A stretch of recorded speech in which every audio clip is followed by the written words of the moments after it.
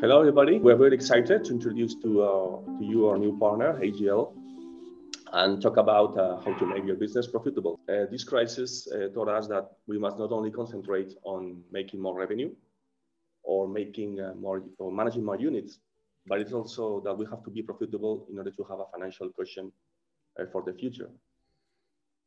So if your company doesn't make money, we will not be able to scale and grow in the long term, and will compromise the future of the business. So that's why we are here. We will speak with Simon Lehmann, CEO and co-founder of AJL, about their new service. It's called APS, which is a revenue management consulting service. And at the end of the webinar, we'll have 20 minutes for Q&A. So please, Simon, let's start. Can you tell us what's APS? What differences does it have with other products, and how APS can help property managers? Absolutely. First of all, Manuel, thank you so much for the introduction. It's great to be here today. We're very honored to have been able to form this partnership together with Avantio, one of the leading PMSs in the vacation rental industry. We have one thing in common. We both start with A. That's already a great start for a partnership. I'm the CEO and co-founder of AJL Consulting, as Manuel said, and we're very enthusiastic about profitability. And we raised that flag pre-COVID already, saying, guys, we've seen so much capital flowing into the vacation rental market, and we have seen very little profitability, especially with scalable business. And we felt we need to start talking about profitability far more in our industry. I think COVID and the downturn that we had in terms of demand has shown us how vulnerable we are in terms of demand gen and profitability overall. And the word oxygen we are very familiar with now with COVID, because we're struggling, and oxygen is important for survival. And we equal oxygen with profitability in the vacation rental industry. So we need oxygen to survive.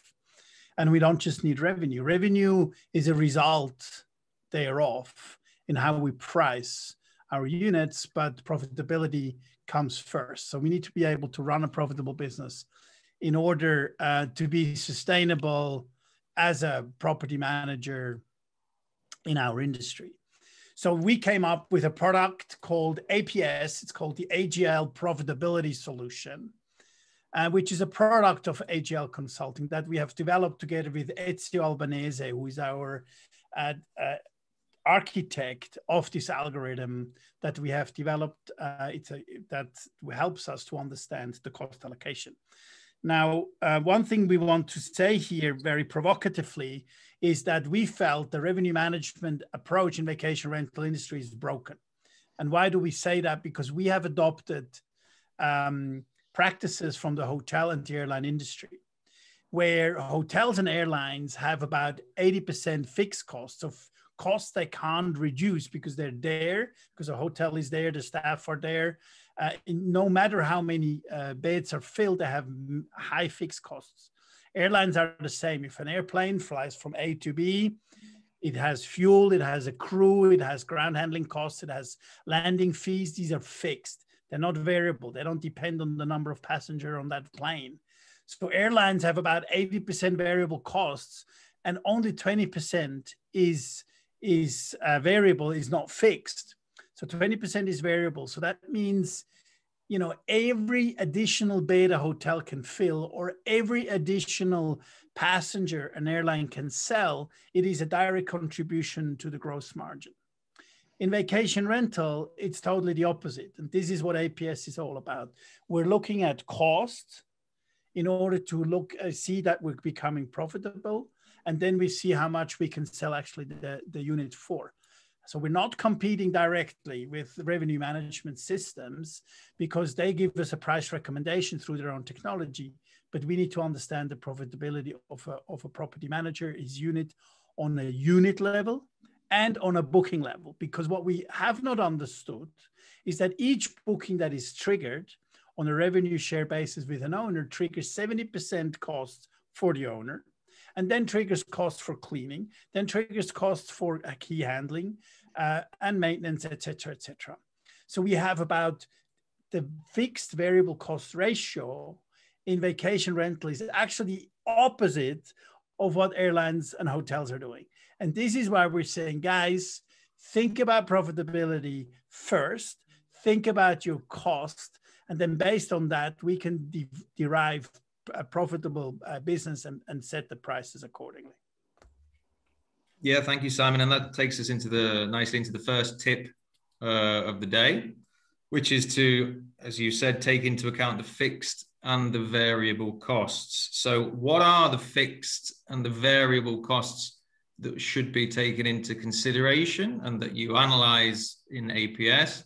And how does that look at both a business level and an individual unit or property level? Absolutely, Kyle. So there, it's very important that we start differentiating what is fixed. What are costs that I have, regardless of a booking or not?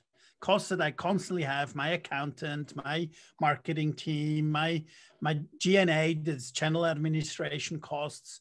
They're fixed costs. My office rent, if I have one, my car that I might be driving is fixed. So I have some fixed costs. These need to be identified. They're normally going into your administration costs.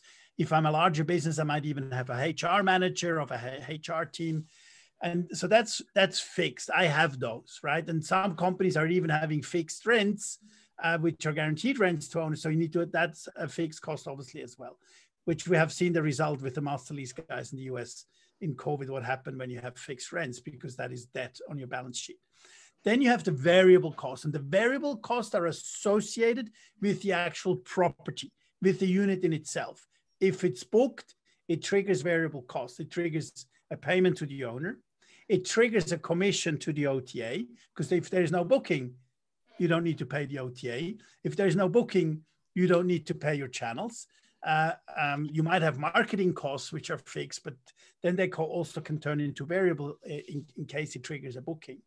So cost allocation between variable and fixed is one of the challenges about APS, but we help. Our algorithm helps and our structure helps for you to understand what are my fixed costs in my operation and what is my variable cost. And this is then giving us the visibility to see profitability down on a booking level and on a unit level. The allocation in itself is very challenging and needs to be done at least once a year, that you say, okay, these are my fixed costs, these are my variable costs. And once you have defined percentages, you know, a company with 100 to 200 units can run that through the entire year and then readjust it again, probably in a new year, depending how many units you have gained or how many units you might have lost. You need to maybe change your allocation on fixed and variable costs again. Fantastic. Let's go to the second tip. What's so important to measure your customer acquisition cost and how to calculate them? Absolutely, Manuel. So we even expand on that. For us, there's 2 KPIs related to customers. All of us know in the vacation rental industry, what makes our conversation always challenging, internal or external, we have 2 customers, right? And that's not always easy in the teams. It's also not easy with the stakeholders, because both of them feel equally important. And one thing I want to urge here to the industry, make sure, please, you're taking a balanced approach. Not an owner-heavy approach, but also not a guest-heavy approach. Take a balanced approach. That's something that we're preaching like crazy, because I still believe there's many companies who have not understood how to be balanced. So that's point number 1. Point number 2, we have acquisition costs for both. So we have customer acquisition costs, which we call in our financial terms the CAC. And then we have the property acquisition costs, which is the PAC. And they're equally important for you to know, because that will help you to understand how much cost or actually revenue you can generate by getting new customers on. And when you look at the customer acquisition costs first, it's not trivial just to say, well, my customer acquisition costs are simply the commissions I pay to the OTAs, for example, or my customer acquisition costs are simply my search engine marketing costs that I'm paying to Google. No. My customer acquisition cost starts with the sales team. Everything that is related to creating a guest coming to book needs to be allocated to the customer acquisition cost. that means your picture of how you derive your distribution strategy might fundamentally change, because you realize that maybe a third-party distribution is actually a lot more expensive than what you thought, and not just adding commission from an OTA, but you need to add personnel that work on that. You have maybe a call center that handles the guest inquiries. So you need to allocate these costs to make sure you calculate the true cost of you to gain one guest to your property. You have a website, you have a web designer who updates that. So that's all costs you need to allocate to the booking. On the property acquisition cost, it's exactly the same. So when we go out and consult companies and say, what does it cost you to add one more unit to your business? They will say, well, I have one contractor, he costs me €2,000 plus commission. That's my cost. And say, no, that's not your cost. That's a part of your cost. But what you also have, you have administration work to create the content, take the photos, upload the picture, get it to the channels. That's additional cost that is generated by the property acquisition cost. Plus, and that's the most important KPI next to these two, is what is your churn? And this is something we all need to be mindful, because churn means how many properties you lose while how many properties you gain.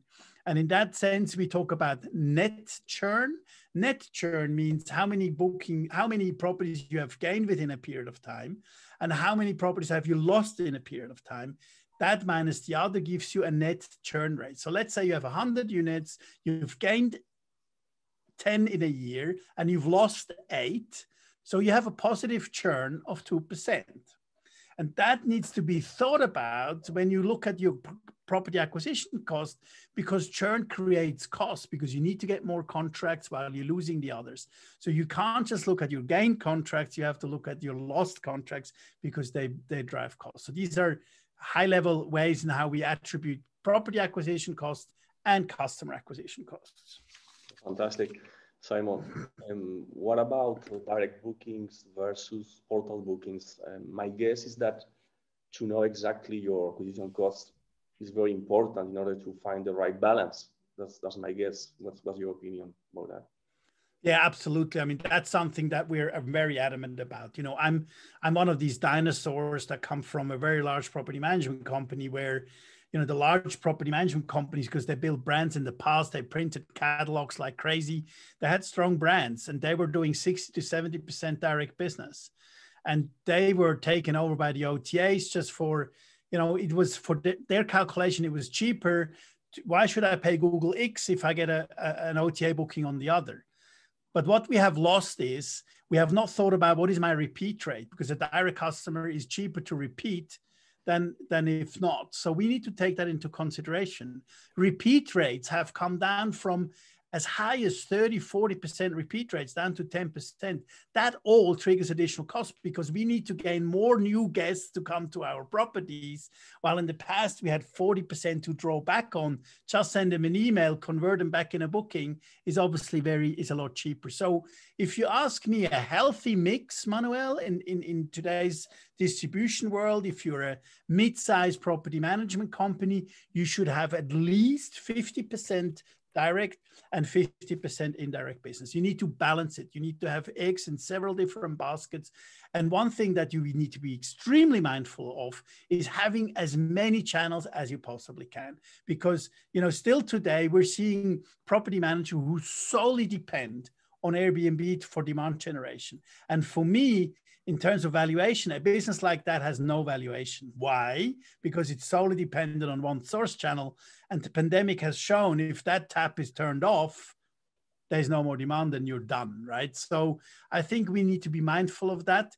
Any guest who comes from an OTA, you have the chance to convert it into a direct booking as well. So you need to have a CRM strategy at the same time as well.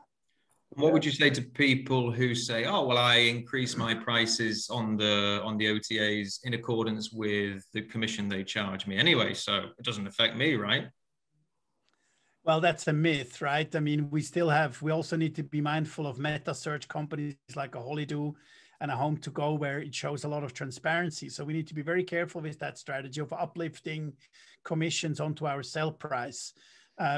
not even talked about price parity. We have not seen OTAs enforcing price parity when it comes to that, but it could potentially get to that as well. So we need to be very mindful. I think it's more about to think about how do we structure our contract with our own homeowners and how we can get a more transparent. So for me, it's not an uplift discussion, Kyle, in a lot of sense. That you react that way makes perfect sense, because you want to sort of absorb that commission of a third-party distribution because you want to sell it higher, right? But your conversion will come down incredibly as well. The consumer spends hours and hours on many platforms before he makes his booking. So, he's going to be very mindful of that, obviously, as well.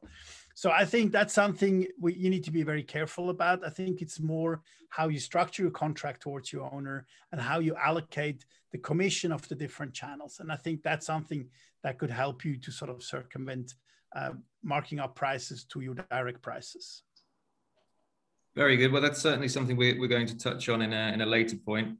I think the third tip is to put profitability first. Obviously, it seems like an obvious tip. So I wondered if you had perhaps a concrete case that you could perhaps take us through and sort of demonstrate that. Certainly. Let me share my screen with you, and I will show you, of course, a customer of Avantio, who we were able to make an analysis of APS. Just to start with, this particular customer, this is a case study we have prepared for this conversation today. This customer is Feeling Italy. It's a vacation rental company on the Amalfi Coast with 64 properties, 44 apartments, 20 villas, and we've been able to analyze with APS their profitability, right? The study has shown us, so we go to a unit level. Let's remember that again. So we go onto a unit level and differentiate between the revenues that are generated and the costs that are generated by the booking with the occupancy that they had in a normal year, obviously. And what are the ADRs, which is cost divided by night or turned by night, and how many nights are booked. So we wanted to find out how many nights does this company need to reach profitability based on its inventory and on a unit level. This is important here. We're looking at it on a unit level and not just saying we have 100 units, these are my costs, I'm profitable. We want to find out which properties of your inventory are actually not profitable based on its occupancy, but also based on the costs that are associated to the unit based on the variable costs. Because one thing that certain property managers, or a lot of property managers, don't take into consideration are unit densities. Because if units are far apart from each other, you have longer drive time, you have maybe higher cleaning costs. So that needs to be done to actually see. In this particular case, we find that 10 properties generated negative contribution. So they were not reaching profitability. So you need to go deeper into it. So, for customers who want to come and work with us, we are more than willing, obviously, to go deeper into a study and show you some additional figures. But without going into too much detail in this particular case here, we would like to show you some of the actual conclusion before and after we actually used APS. So we can see profitability per unit. We see profitability versus revenue. We see the units that are not profitable. So on the right, you see the ones who are not having a positive contribution. You see the other ones on the left that are actually producing a positive contribution. And then we want to look at this at the whole business. So we identify a lot of different issues. So let me go a bit further to say, okay, what does it need? What's the break-even point? How many nights do I need on a property level for it to become profitable? And that's fantastic to understand. So here we have this profitability line, obviously neutralized, to show this slide shows before we applied APS and looked at the cost structure and made this allocation, we realized that when you start at the revenue zero, you already obviously have costs because these are your fixed costs. And then the business grows. So here you see the revenue line and the cost line crossing at exactly 8,007 nights. So with that portfolio, I need 8,007 nights to be profitable according to my cost allocation. That, again, does not mean we need to be profitable on all units. Then you see the cost revenue ratio, which here is 98%, which results in an overall profitability of 4%.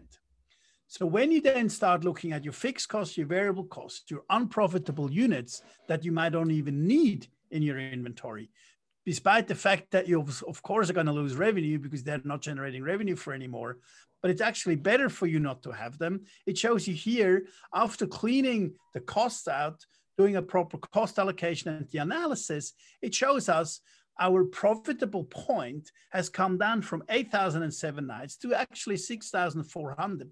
So we can be profitable already at 6,400 nights, and the cost revenue ratio has come down 12%, down to 86%, and your profit margin has therefore increased by 11%. So might as well your revenue might come down, maybe your unit count come down overall, but not necessarily, because you can also address costs. But this is what APS comes out as a result across the entire portfolio. And this is how, and we analyze that on a unit level. And we take a lot of different things into consideration. We look at unit type, size, quality, unit density, etc. So it's not just the unit in itself. We go a lot deeper in setting attributes for your inventory as well. Yeah, I think, Simon, this analysis is crucial in order to make a strategy along of your company. You don't have these figures, perhaps you don't have the control of your business. No, this is something very much missing, Manuel. Sorry to interrupt you, but that's a very good point. We talk about KPIs. You know, we see very sophisticated companies, and I'm sure a lot of you in the audience have heard how Sykes Cottages looks at their business. I mean, they're rock stars with the unit economics, that how they drive their business. They know it down to individual users on each device, where they book, how they book, what time they book, what's the gender. So, I mean, Sykes for me is the benchmark in the way they generate direct demand and running a business by a KPI. But that's not necessary. I mean, Sykes is a different league. It's highly profitable and is doing an amazing job. So I have a lot of respect. But being a property manager, I think it's important. We're going a little bit deeper in understanding some key KPIs, key performance indicators, which are important for you to understand and make the right decision for your business. You know, a lot of cases, Manuel, we have customers, when we do the deep dive strategy analysis, we look at their revenue management. And I'm having always a meeting with the revenue manager in the company. And then I sit down with him and I say, you know, show me what you do. And then he sets prices for a weekend and whatever. And then I say, do you know if that particular price on that property is going to bring your business a positive contribution? Is that going to be a profitable price? And he will look at me in 100% of the cases, says, I have no idea, because I just see that demand is low, so I'm lowering rates. And then I say to him, you might be better off not renting that place for that weekend, because he actually gives you a negative contribution.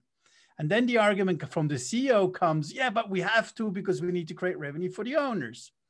And say, well, then speak to the owners and put the facts on the table and show them that, share your insights. And this is what APS is helping you to do, to be transparent to the owner and say, dear owner, we love to generate some revenue for you, but on these prices, we can't have a positive contribution. So we rather leave that house empty for the weekend, because if it's booked, we're not making money. And this helps us, to the point that I raised earlier, to actually not be reduced to become glorified cleaning people, which is the statement I made at the Vacation Rental World Summit in 2019. We should be proud of what we're doing, but homeowners need to understand what we do to be a professional operator. And therefore, there's nothing wrong in sharing some detail with the homeowners and telling them what you actually do on a daily basis to run a profitable business. And I think every homeowner understands that we need to make profits in order to exist, right? So that should help. I think you are right. As long as you have these figures, you can put it in the table and show them to the property, to the owner, and then have a discussion about that and say we have to renegotiate our contract. We have to do some changes. So I think it's crucial to have these figures in order to manage your inventory. You know, on that one with the contracts quickly, I think it's important that we're taking a hybrid approach.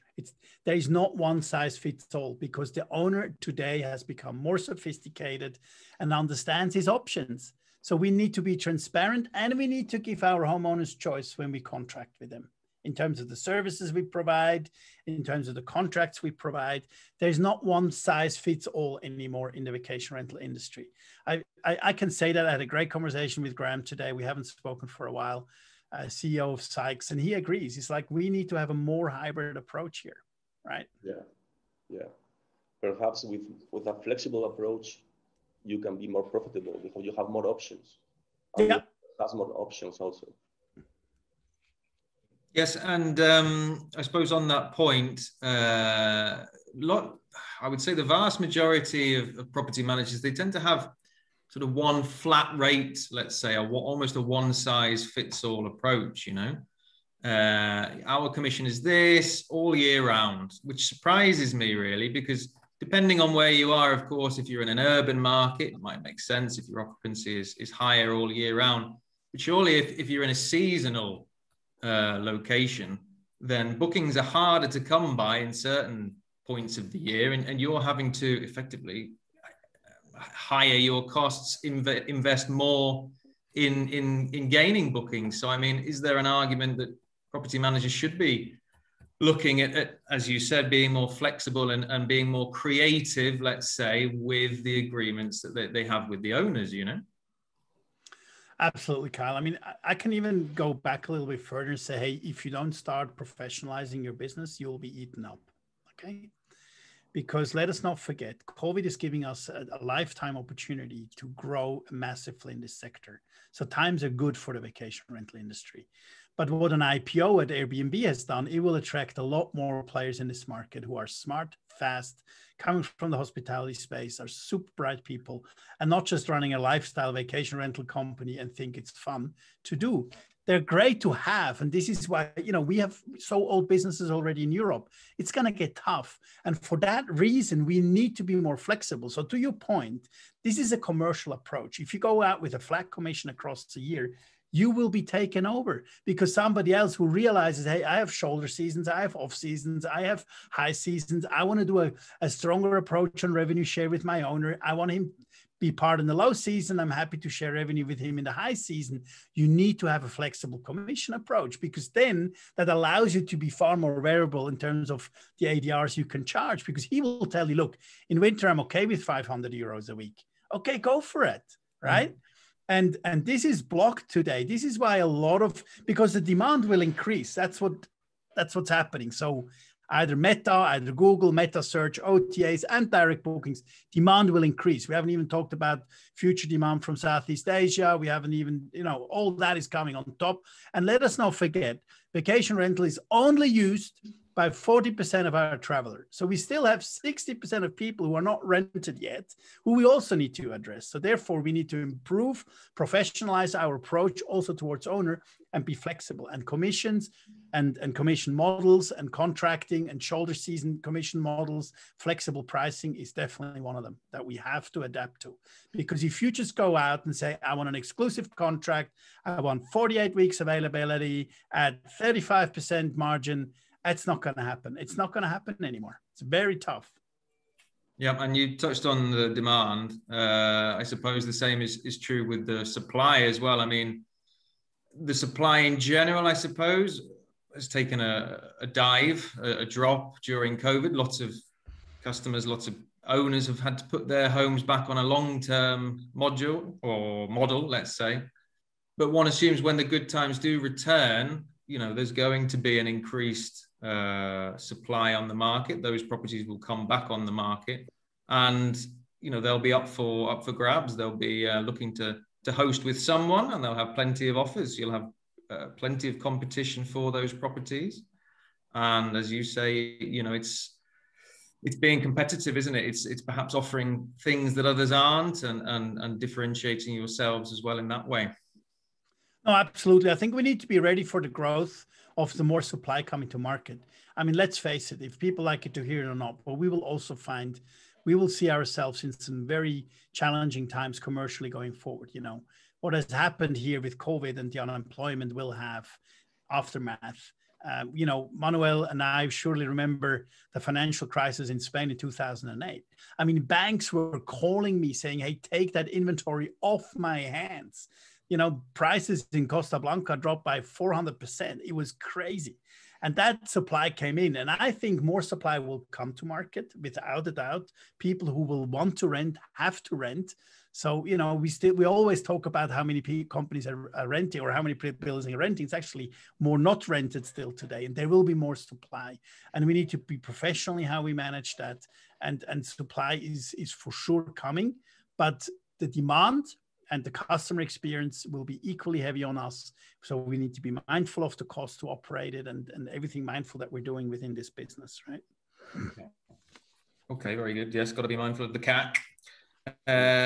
Okay, well, let's move on to the next tip then, which is fairly obvious, I would suggest, but reducing your operating costs sounds obvious, but how can people do that, you know? And what would you say is a sort of a healthy balance between, you know, having your own internal contracted fixed costs or having sort of external service providers who are not sort of contracted to you, who are not fixed? Absolutely. Costs? So here we have exactly the same approach in how we deal with owners. It's a hybrid approach, right? There's not one size fits all. You know, we know property managers who outsource everything, even call center and cleaning, and everything is outsourced. And if it's outsourced, in most cases, it's actually totally variable, which is fantastic, right? Obviously, if it's insourced, a lot of it is fixed. And I think, again, depending on the volume, depending on your seasonality, depending on many aspects, you need to find the right balance. And depending on your size, I think you always need certain cleaning people, cleaning staff inside because they're very vulnerable. They're actually the most important to you in terms of quality, execution. Let's not forget cleanliness is still one of the major complaint points in vacation rental. And we need to master that. So you totally outsourcing, you will never master that. So you need people who understand, who can train, who can make spot checks. They need to live and breathe your business to make sure you maintain these standards. And then you have external for peaks, etc. So you can break your seasonal peaks with externals. The same in call centers. You know, if you have a call center, yes, have some base people there that you can sort of utilize the entire year around. And if there's more demand, there's options. You know, you have virtual agent. I consult a lot of business in the US. They use virtual agents in the Philippines and in India, and they work fantastically well. They're super trained. They use standard operating procedures. They're 24/7 available. It's a good cost. And then there's many other things. I think it just helps. I mean, this is a healthy process going through APS because it forces you or your finance manager, your team to go with our guys through line items by line items on your cost. And cost is not just reducing people. There's many others. You know, when have you last negotiated your cleaning contract? When have you last negotiated your laundry contract? How do you get your bed linen? Is it leased? Is it owned? You know, what is your turnover with that cost? How many, one thing that is very crucial, track cost towards an owner. How many property managers are absorbing costs that are actually should be paid by owners?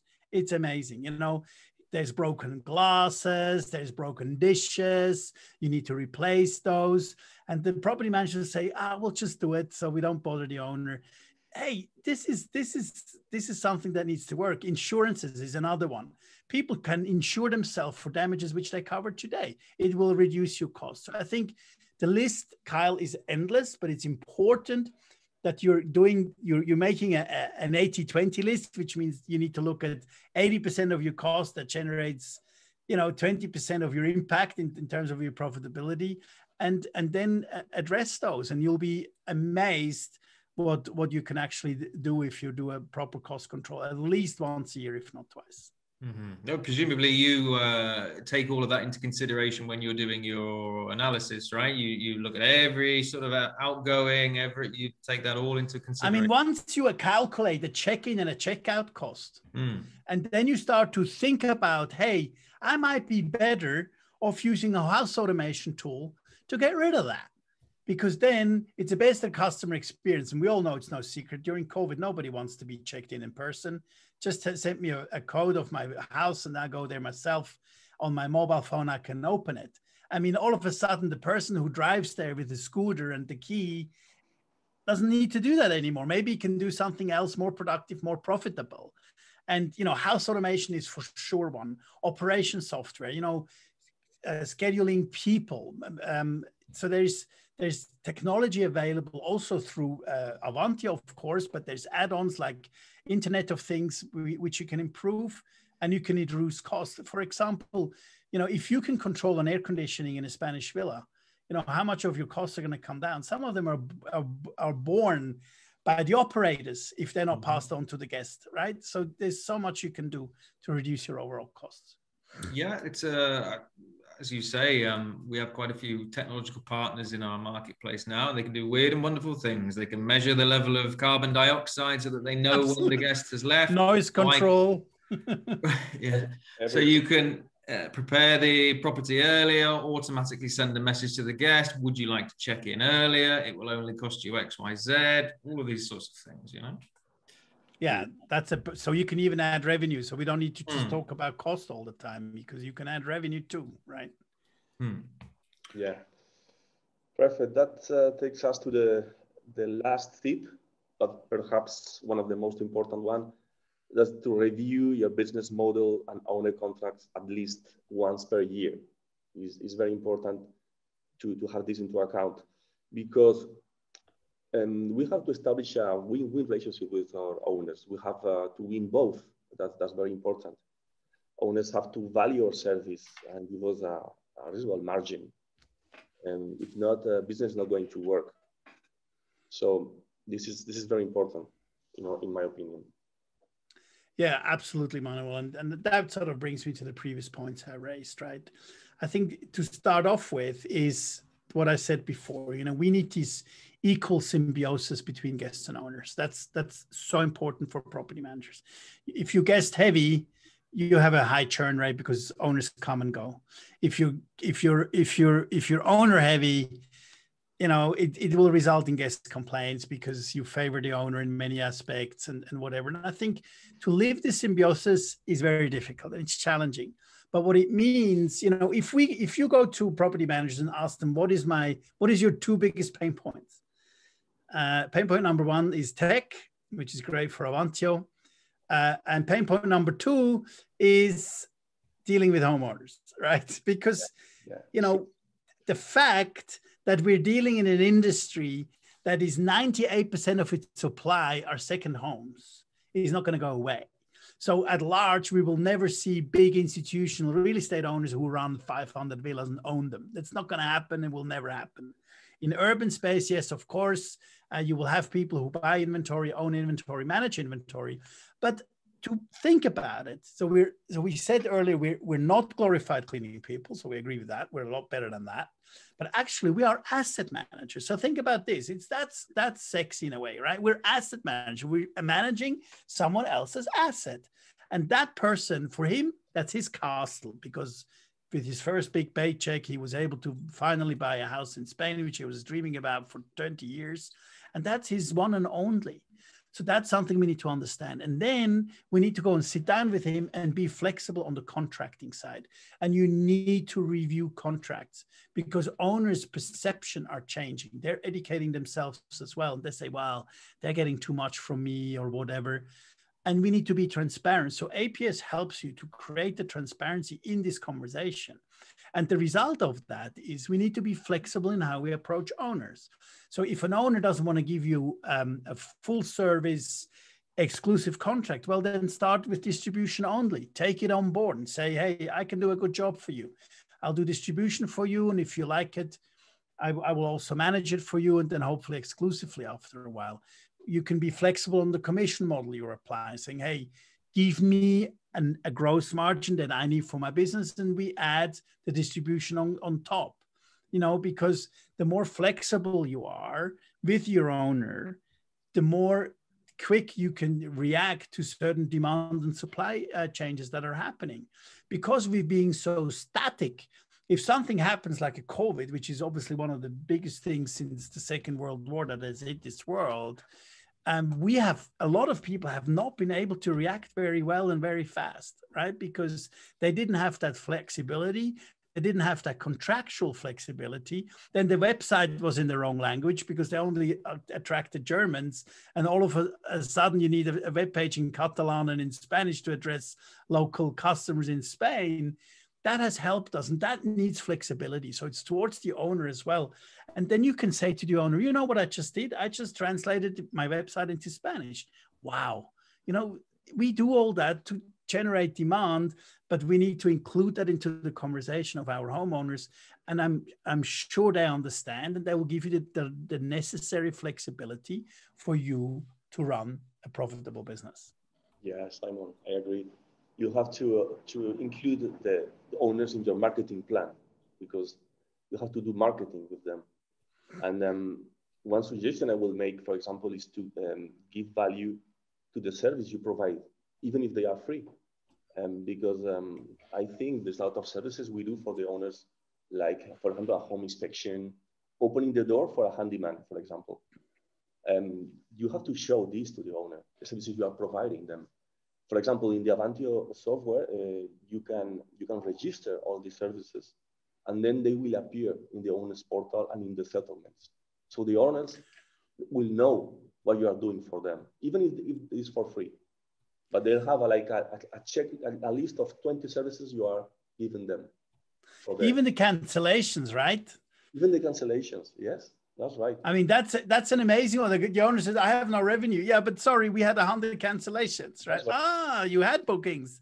Yeah. I said, well, if the people can't travel, I mean, we've done our jobs. So that's extremely important. Yeah, and suddenly the owner is aware of what million things are doing for the property that they don't know. And they realize that your margin of 30-40% is a fair margin. But you don't have this transparency with him. You cannot market your services, your company. So this, I think, is very important. Yeah, without a doubt. Without a doubt. Okay. Well, I think we've been going now for about 45 minutes. So let's turn it over to Nicole then and see what questions we've got from the audience. Still time to add a question if you'd like to ask Simon anything or anyone else. Yes. Nicole? Yes, thank you, Kyle. And thank you so much, and Simon and Manuel. Yeah, we do have a couple of questions here. So we have the first one from Roberto. He says, if you reduce personal costs, which is the largest expense, and you're looking at external services, external call centers, it affects direct customer service, and many times it is contrary to the final feeling of customer care and service. How would you solve it? Yeah, absolutely. I mean, that's, I have at Interhome, we have centralized our call center to Prague, and we have closed 9 country operations in the individual markets to actually cap the seasonality of the business. And we needed to build a call center from scratch in a different country to be 24/7. So we had a lot of benefits, because all of a sudden you're able to operate 24/7, which you can never do before, if you only have 3 people in one location and 5 people in another and 9 in another. So we were able to reduce costs dramatically, but then the quality starts to harm immediately because it's hard to sort of put the right feel and touch to these people. I think number one, it really depends what kind of contracts you're setting up. Number 2 is how you include that team into the organization. So we had an outsourced company that we built from scratch, but we had these people coming to our destination every year, at least once a week. So they were able to get a house, come and stay with us, be part of the family, understand what vacation rental is all about, make them part of it. I mean, this is something that I urge anybody to do anyway. That's like, we call that learning by doing, which at Interhome, we had the rule that each executive, each staff had to go 1 week to do something totally different to what they normally do.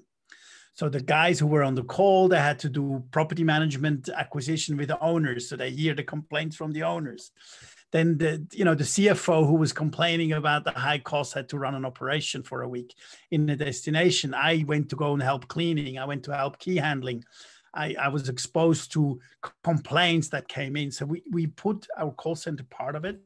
That means you need to have good standard operating procedures, and you need to have very good service level agreements, SLAs with your service provider, and make them feel part of that. And this is why I'm saying, don't outsource everything. Maybe you can retain one person in your organization who is in charge of that, who breathes the quality and the DNA of your company to make sure your service providers are adhering to that. It's always a trade-off. Yes, it is.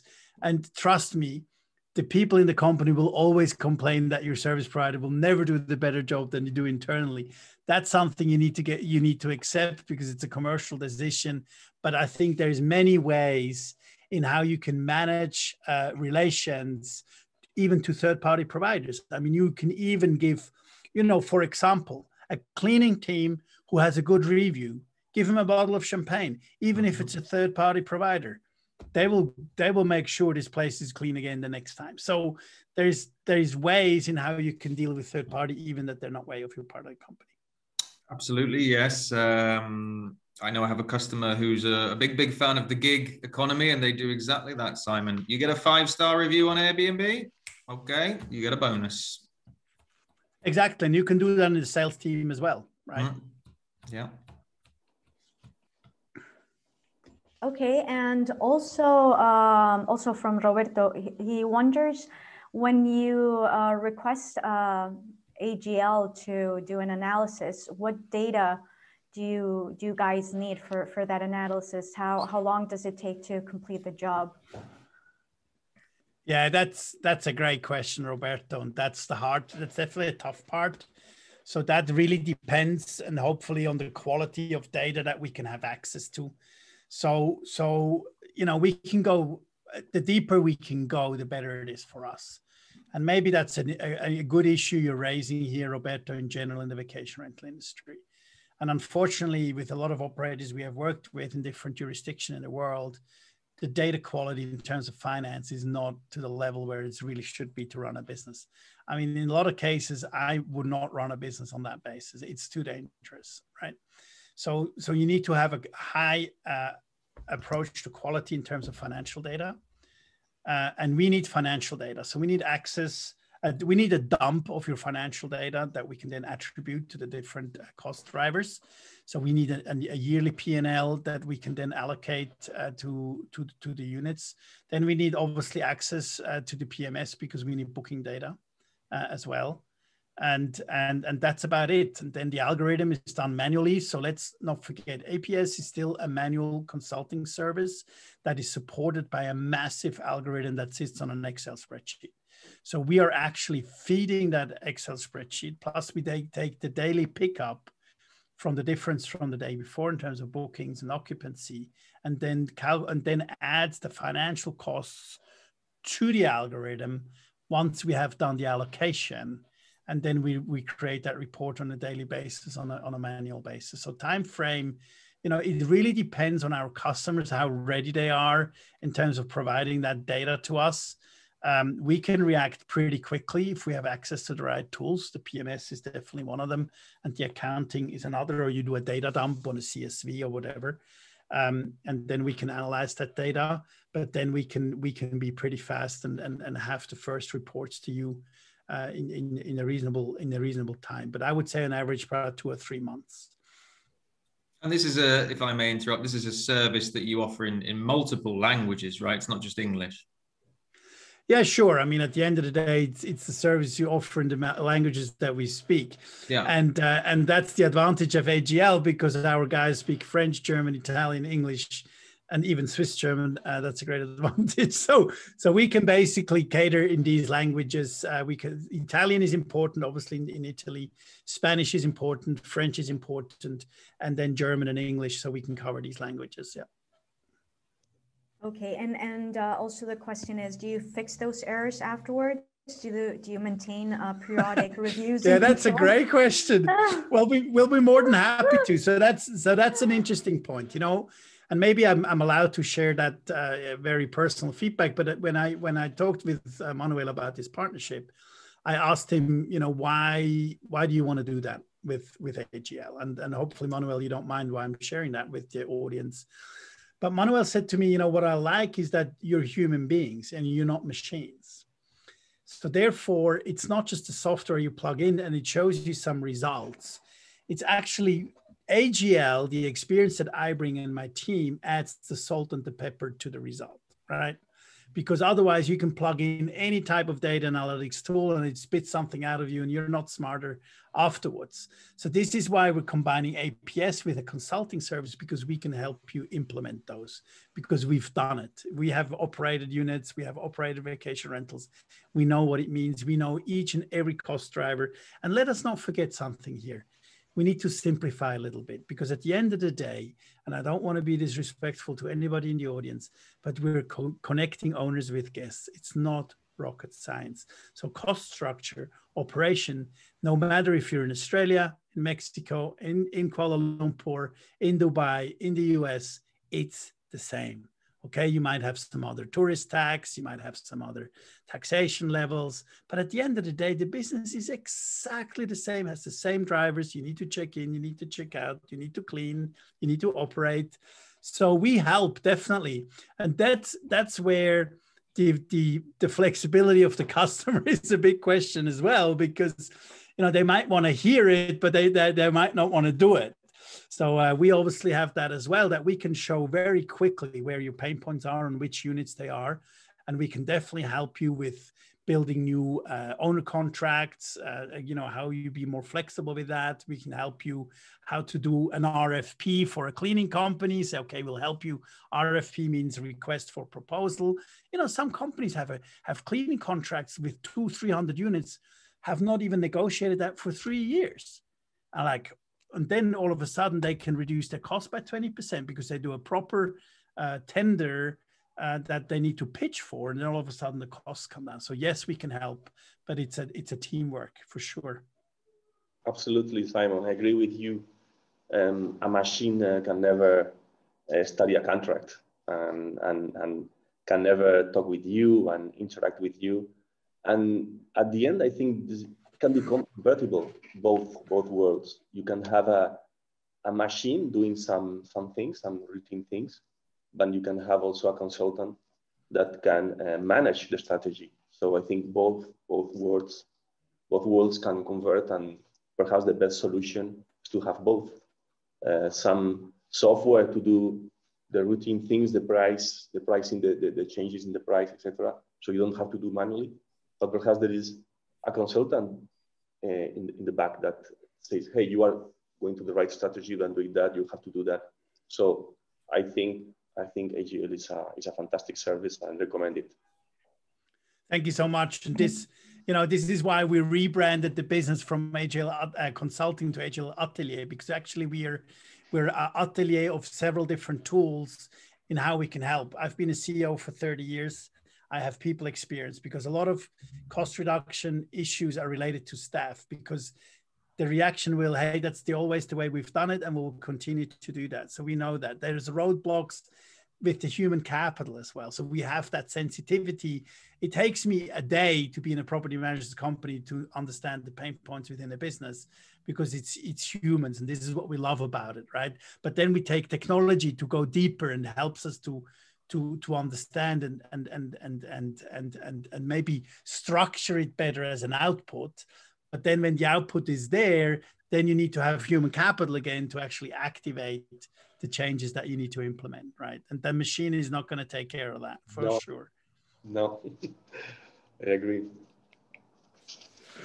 Okay, and we have, thank you so much, Simon. And here we also have another question from Andy Osborne. Specifically talking about Brexit, you say supply of properties will increase, but with Brexit, we're seeing less properties. as the owners can no longer take off expenses and pay full tax on the money received from us. What are your thoughts on this? Yeah, that's a great point. That's a very individual point that we have, interesting enough, just today have discussed with Graham Donahue as well, because, you know, talking about an internationalization strategy where a lot of Brits own units in the EU, and then all of a sudden they can't offset them from a tax standpoint, et cetera, et cetera. It's going to be a regulatory issue as well. You know, I think that's an immediate effect, Andy, to say the least. I mean, even with regulatory issues, we see things balancing itself out. If that is in real estate prices, other people will pick up the units will become available for rent, even if the owner demographics are changing within a destination as well. I mean, I obviously don't have an immediate answer, but it's definitely something you need to be mindful, especially if you're in a destination which is very, let's say, Brit heavy from a demand standpoint, but also from an owner demographic standpoint. But then you need to take that into consideration, and then, you know, look at markets where are more, you know, German heavy demand or French heavy demand, or other geographies where you can build assets where if the supply is starting to drop. But, you know, if an impact like that drops supply, then supply will become available even more so potentially, because maybe the banks will end up with these assets and they don't want to sit on it. So, you know, I think there's always alternatives to be sure, you know, how to understand how the owner demographics are changing and how you can address that with individual homeowners, and how markets can potentially shift. I mean, let's remember when the low-cost carriers came into the game and started to fly to Spain. I mean, they just populated areas within years, just building an airport, flying people there, and all of a sudden the market is available. And I think we will see this phenomena going forward, but maybe with different consumers and different owner demographics as well. Yeah, I think also, Simon, there is a fiscal issue here, because non-EU cannot deduct the expenses. Correct. But perhaps we have a solution. We have some clients that have came up with a solution, and we can talk with Andy in private and perhaps give him some tips about it.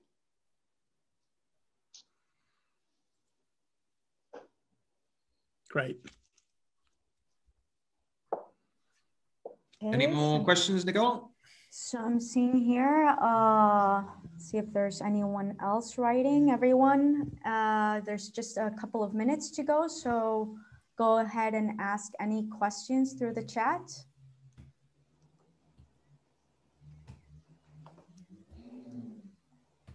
Okay, no, so far we don't have any more questions.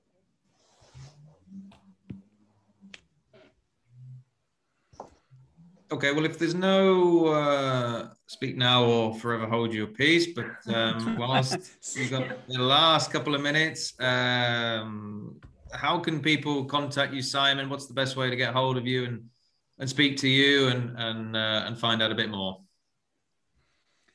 Yeah, absolutely. We'll be obviously more than delighted. I mean, it's not an easy process, and you need to be willing to go through an interesting exercise together with us. It will help the team. It will help you to understand what profitability is all about, and what you can do about that, because it will provide you a super clear structure on your operation and then help you to execute that. It's actually a very good team exercise, because it makes a lot of people very aware of what cost drivers are, how they're dealt with, and what can every person contribute to actually make the business even more profitable. You know, we had an example in a Spanish operation in a city where guests were allowed to leave their luggage behind in the office, but it was a distracting and it didn't create any revenue. So I said, forget that. You know, people leaving luggage in your office and it's distracting for the staff. Give that to one of the stashers or the luggage hero guys, make a rev share agreement and outsource that. And sure enough, they solved a huge problem on one hand, and secondly, they made more money with it. So, you know, we have a lot of these exercises and understanding, because we're doing this on a daily basis. So AJL Atelier is actually very easy to find. So Simon Lehmann on LinkedIn, definitely you find ajlatelier.com. is our website where you can register, you can contact us. We have a team in Barcelona that you can also find under AJL Atelier on LinkedIn, which is Ezio Albanese and Nicolas Calantini, and now also our latest member, Katie Glover. So I think LinkedIn is definitely the best page to find us on. And also we will write to all the participants of this course. You will be provided with a pitch presentation on APS and its technology, with all our contact details on it as well. That is right. So and also, sorry, I've also, for everyone, I've left a link in the chat where you can actually have a form where you can contact the team, just to let everyone know. There's also a special discount of, I think, an offer of 10% for the exactly. Yes. 5 subscribers. Yes, that's right. So it's important to be quick and subscribe soon. Yeah, first Absolutely. 5 subscribers get a 10% discount. Correct. Right. So because it's so much work and it's very intensive for everyone, we want to be mindful. So for the first 5 subscribers to APS services, we'll get a 10% discount. So, and basically the way we calculate the pricing on APS is depending on the unit count that you have. Wonderful. Well, I want to thank Avantio, Manuel, Kyle, and Nicole, and the entire team for putting this together. Fantastic. At the same time, I want to congratulate you for being nominated as the best PMS at the Shorties Award 2021. I had the honor to be a judge there myself, and going through different categories. Unfortunately, PMS was not one of my categories to judge, but congratulations. We're very looking forward as AJL to partner with Avantio, and I hope it's only a good start of a great relationship going forward. We're very enthusiastic of building a great partnership with you and your customer, and hopefully adding a lot of value to help lifting professionalism in this industry and help everybody to become profitable as well. Fantastic, Simon. Yeah, I'm sure it would be a great service for our clients, and you have a fantastic product to offer. So I expect a bright future and a lot of success. Thank you very much. Thank you, Simon, and thanks to everyone who joined us today. Well, I'll sign off then and say once again, thank you to Simon for joining us, and thank you very all much for taking the time to tune in today.